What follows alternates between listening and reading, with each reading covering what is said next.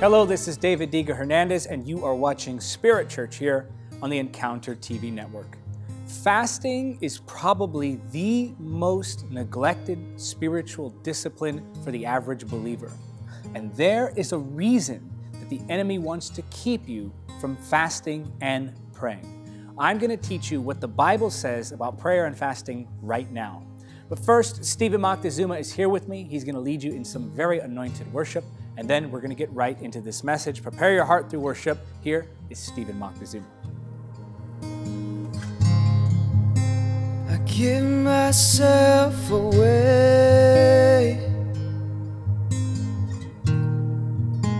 I give myself away so you can use me. I give myself away.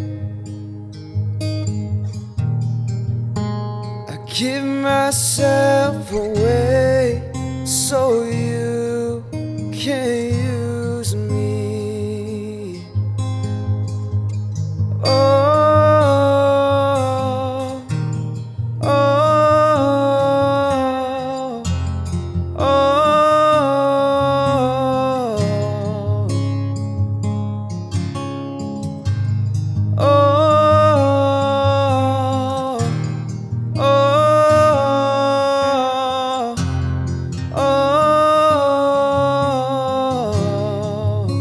I give myself away.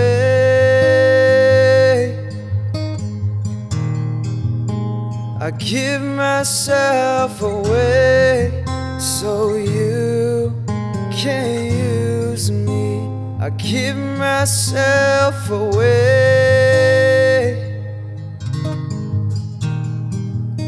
I give myself away so you can use me.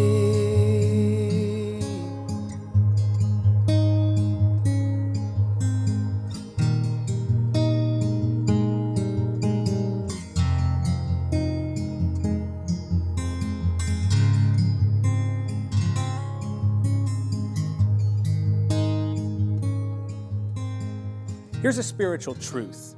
For every natural act of faith, there is a divine reaction. The Bible is very clear that when I step out in faith, in obedience to the Word of God, that God responds with power. The Scripture says in James chapter 2, verse 17, even so faith, if it has no works, is dead, being by itself. Faith moves things in the spirit realm. Faith removes the stubborn barriers. Whenever you feel spiritually stuck or stagnant, carry out an act of faith. Faith has the power, when it is enacted, to cause you to become unstuck. It causes something to be stirred inside of you. Faith breaks through the difficult barriers in the spiritual realm. So, when the Scripture teaches us that we are to fast and pray, and it makes it very clear here actually in Matthew chapter 6, verses 16 through 18, and when you fast, don't make it obvious as the hypocrites do, for they try to look miserable and disheveled so people will admire them for their fasting. I tell you the truth, that is the only reward they will ever get. But when you fast, comb your hair and wash your face, then no one will notice that you are fasting except your Father who knows what you do in private, and your Father who sees everything will reward you. So here we see Jesus telling us that we are to fast. He assumes when you fast. It's something that you are to practice regularly. When we are told to fast, we may not understand all of the spiritual dynamics behind that. I don't know why fasting works. I've read it, the concept of fasting. I've studied it all throughout the Scripture. And though I've looked for the why, I've only come to understand the what. I know that fasting works, but I'm never able to see exactly what is going on in the spiritual realm when I fast. So I take it by faith and I respond to the Word of God by saying, if Jesus says it's something that I'm to do, I will do it. If the Scripture tells me that it's something that I'm to do, then I will do it, and I will experience the benefits of prayer and fasting, even though I don't understand the mechanism itself. So there are examples all throughout the Scripture of what happens when you act in faith in the natural realm. For example, Moses parting the Red Sea, Israel shouting down the walls of Jericho, Elijah calling down fire from heaven, and so forth. There are many examples in the Bible, hundreds, thousands even, of people stepping out in faith in response to the Word of God and seeing powerful results. So the same is true when we fast. Again, we may not understand why it works, but we know, biblically speaking, that it works. And that should be enough for us to step out in faith and take God at His word and experience the power of prayer and fasting. So, looking again at that portion of Scripture we read in Matthew, we see that we're to do it regularly. Jesus says, when you fast. We're to do it privately. Jesus talked about not doing things publicly for the sake of being celebrated by others. Now, here I have to interject this point. We have to avoid superstition. Sometimes it's required that we fast corporately. Sometimes it's required that we fast as a group. You'll see it all throughout Scripture. People fasting as a group at the same time for a common purpose. Now, if you're going to fast with a group at the same time for a common purpose, then you have to tell people that you're fasting. Jesus wasn't saying keep it a secret or else it has no power.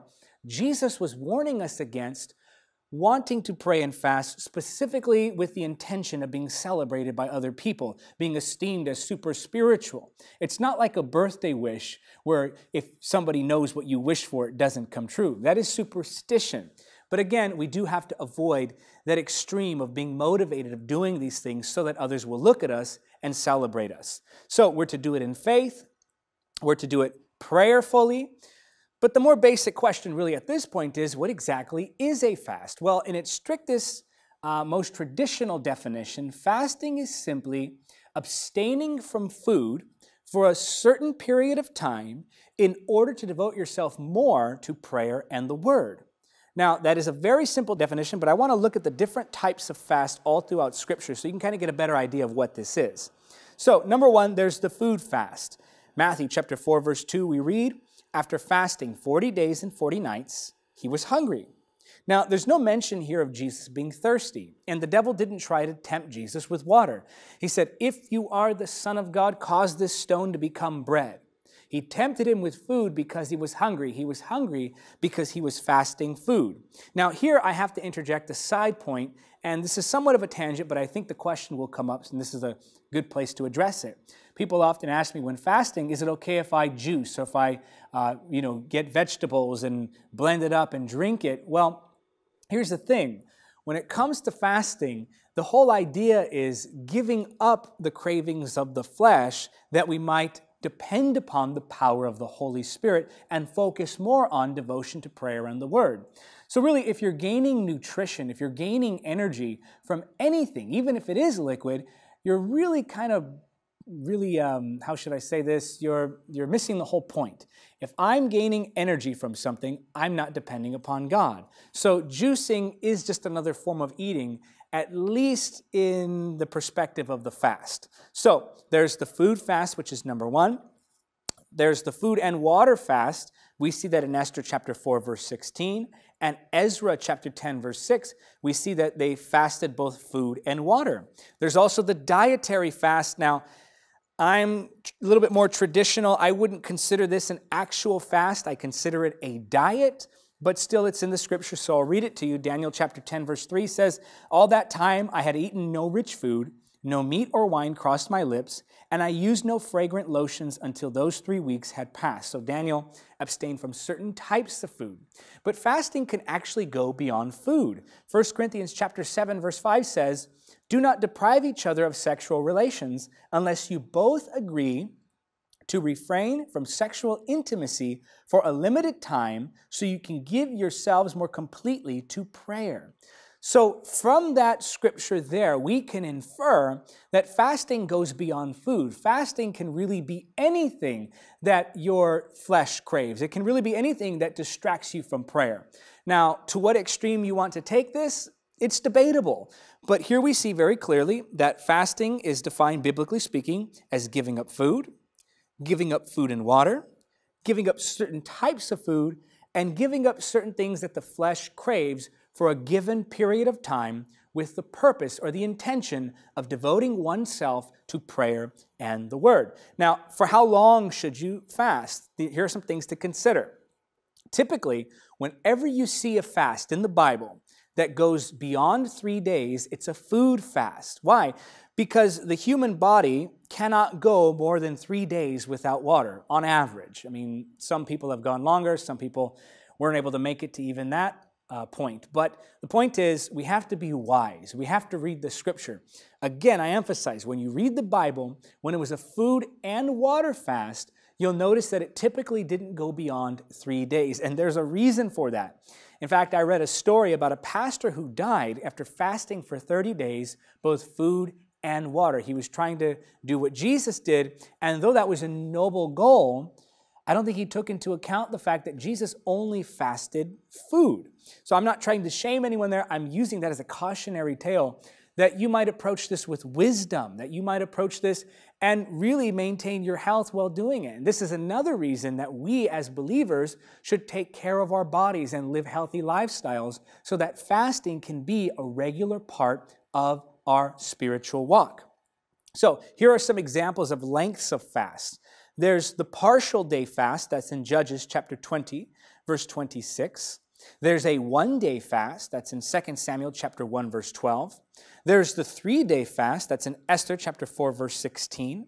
There's a 1-week fast, that's 1 Samuel chapter 31, verse 13. There's a 21-day fast, that was in Daniel chapter 10, verse 3. And then there's the 40-day fast, that's in Matthew chapter 4, verse 2. Now, what's interesting to me here, let's read Matthew chapter 4, verse 2 again. Scripture says, after fasting 40 days and 40 nights, he was hungry. Now, this is interesting. I want you to really pay attention to what the Scripture says. After fasting 40 days and 40 nights, he was hungry. In other words, it could be saying here that he wasn't hungry for the entire 40 days, meaning he was supernaturally sustained. He knew no hunger for that 40-day period. It was only after the 40 days when the tempter came that he became hungry and began to desire food. I don't know about you, but I want to get to that level spiritually to where when I'm fasting, I'm not even hungry. That's a whole different level, which leads me to my next point. There is also the supernaturally sustained fast. And here again, I have to caution you. I am not giving you health advice, and I am not telling you to go beyond what God is telling you to do. You need to be wise when it comes to these sort of things. But Moses in Exodus chapter 34, verse 28, fasted for quite a while. This is what the Bible says. Moses remained there on the mountain with the Lord 40 days and 40 nights. In all that time, he ate no bread and drank no water. And the Lord wrote the terms of the covenant, the 10 Commandments, on the stone tablets. Now, this is interesting for a couple of reasons. Again, you notice, Moses was sustained by the presence of God alone. Now, you notice that Moses fasted both food and water, but this is one of the only occasions in the Bible where someone fasts food and water beyond the 3-day point. And it was a supernatural sustaining power that kept Moses from dying and withering away. So what's the conclusion? We see the partial day fast, the 1-day fast, the 3-day fast, the 1-week fast, the 21-day fast, the 40-day fast, and the supernaturally sustained fast. We see that you can fast food. You can fast food and water. You can fast in a dietary way, and you can fast things that the flesh craves in order to devote yourself to prayer and the Word. So the conclusion here is that you need to go as you're led. There is no right or wrong way to do this. Now, I know many harshly condemn those who do, for example, social media fast. And while I personally don't believe that a social media fast is necessarily biblical, that doesn't mean that it's not spiritually healthy.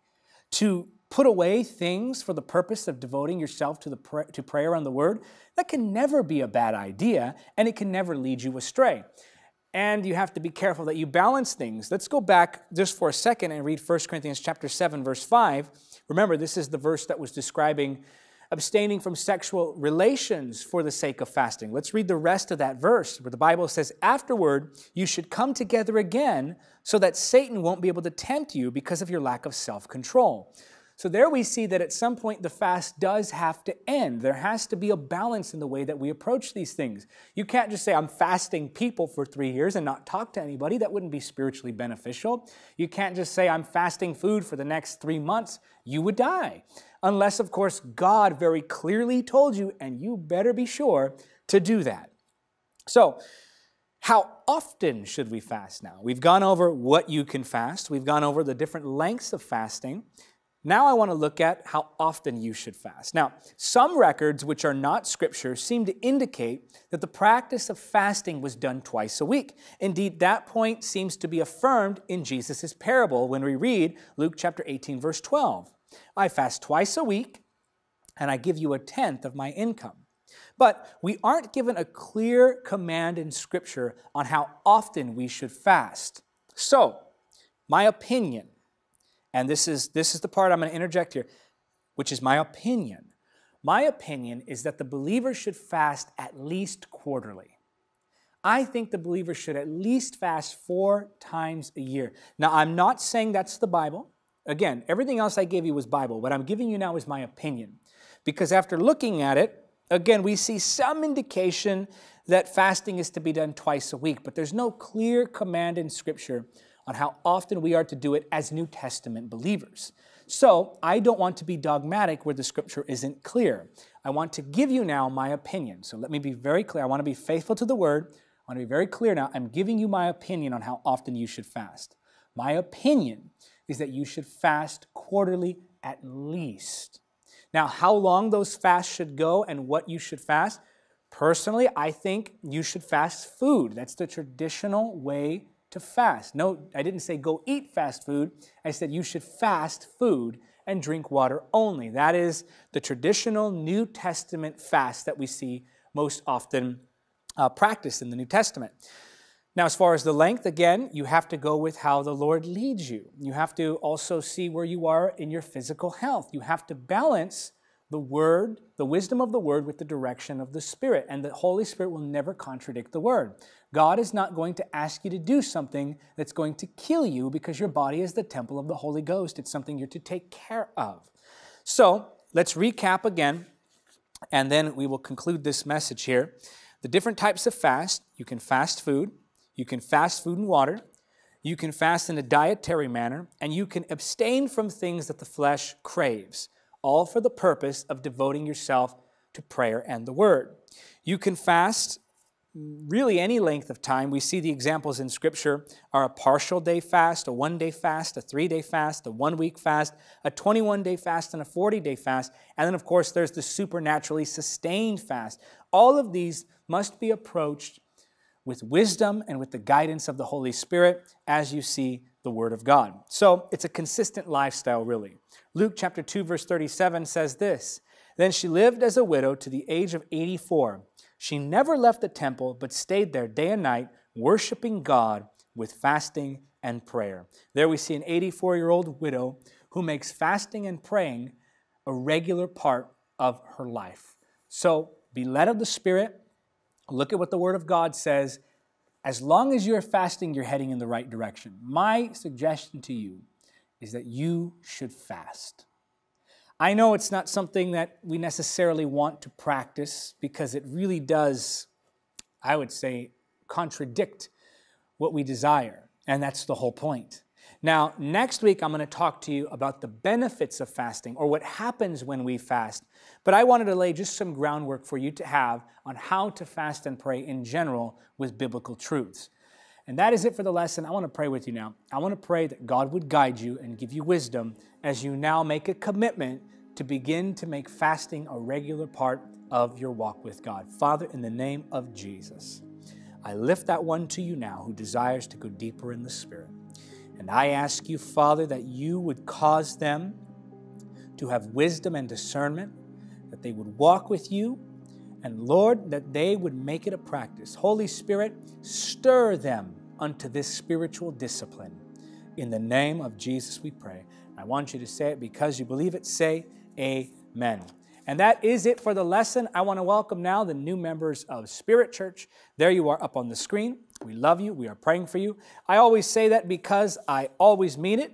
If you'd like information on how you can join the Spirit family, go to davidhernandezministries.com/spiritchurch.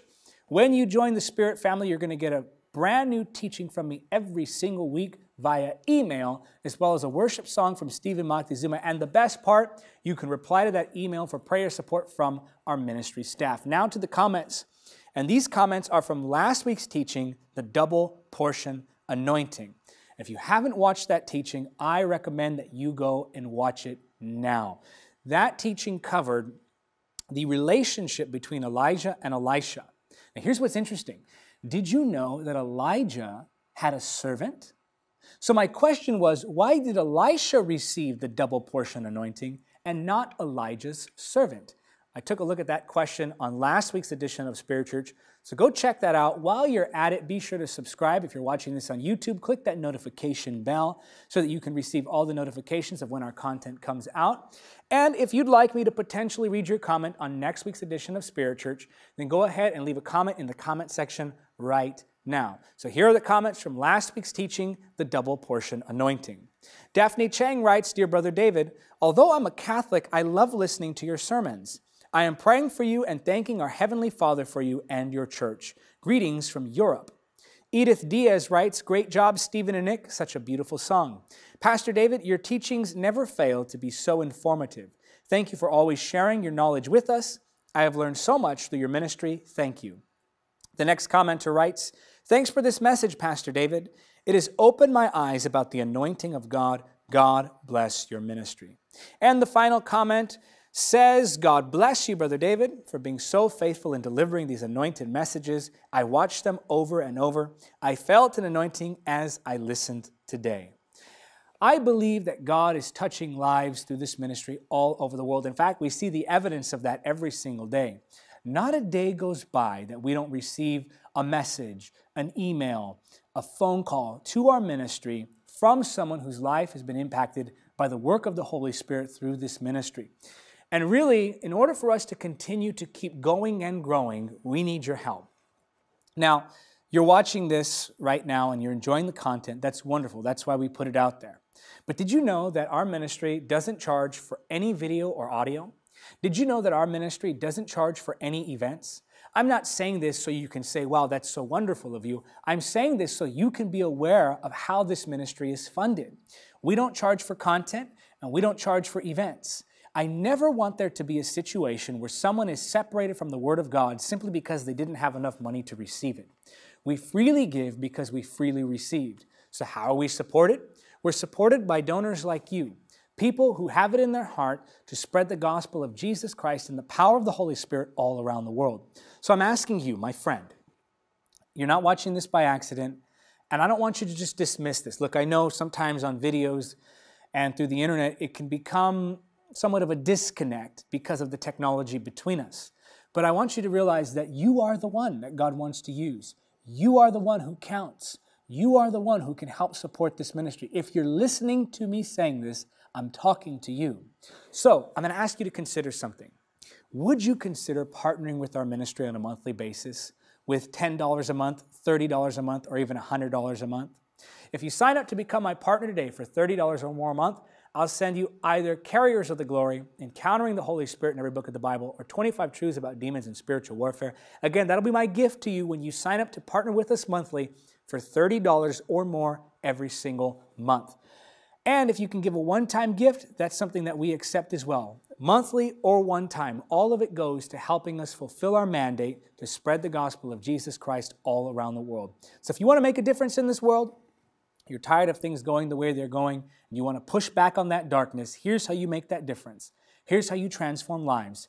Here's how you impact eternities. You give to the gospel. Our ministry is expanding. It's growing rapidly. As you can see, every single month, month over month, there's nothing but growth. And we have people like you coming under us to say, we're going to support and we're going to help hold up the work of God. Our studio is now expanding. Our events are growing. We see the world being touched. We see stadiums being filled. Be a part of it. Help us reach the world. Help us reach lost souls. Again, give a one-time gift or become a monthly supporter. Go to davidhernandezministries.com/donate right now. Don't hesitate. Don't wait. Go do it now. There's many forms of giving. We accept cryptocurrency. We accept all forms of payment you can think of. We even accept Apple Pay and stock donations for those of you who need that in your donation and your ability to give. So do that today, davidhernandezministries.com/donate, and we sure would appreciate it. Well, that is it for this edition of Spirit Church here on the Encounter TV network. Until next time, remember, nothing is impossible with God. Thank you for watching Encounter TV. Don't forget to subscribe and click the notification bell. Also, help us spread the gospel of Jesus Christ in the power of the Holy Spirit. Make a one-time donation or become a monthly supporter by clicking on the donate link now.